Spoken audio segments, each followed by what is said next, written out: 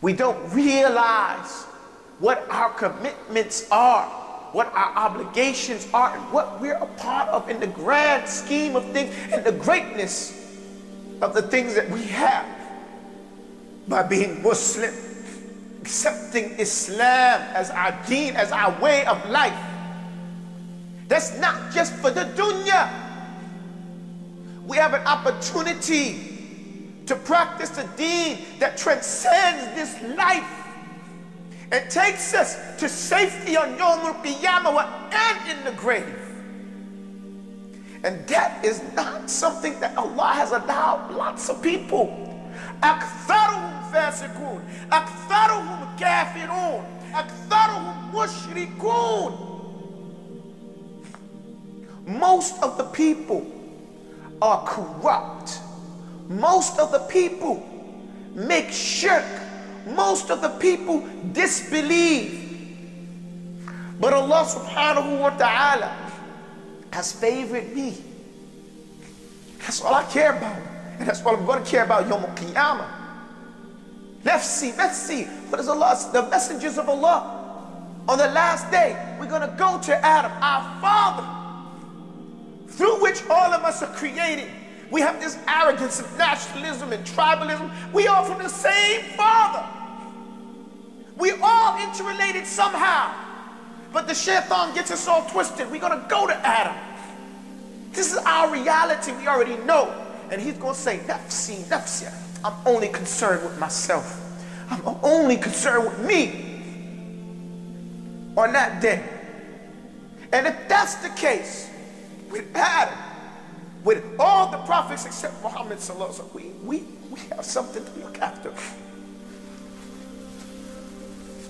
I'm happy that Allah favored me with His love. I don't know about you. I'm happy. I'm so happy.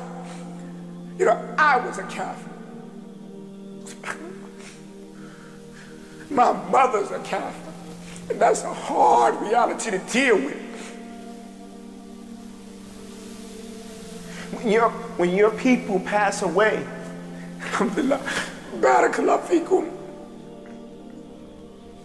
When your people pass away, you can make up to them what you didn't do them in the dunya. I can't do that. When your people pass away, your people's is Muslim. Your mother's Muslim, your father's Muslim. You can make hajj for them if they didn't make hajj. You can give sadaqah for them if they didn't make sadaqah enough. You can do things for them. My mother passed away, I can't even make dua for her. Do you understand the ni'mah that you have?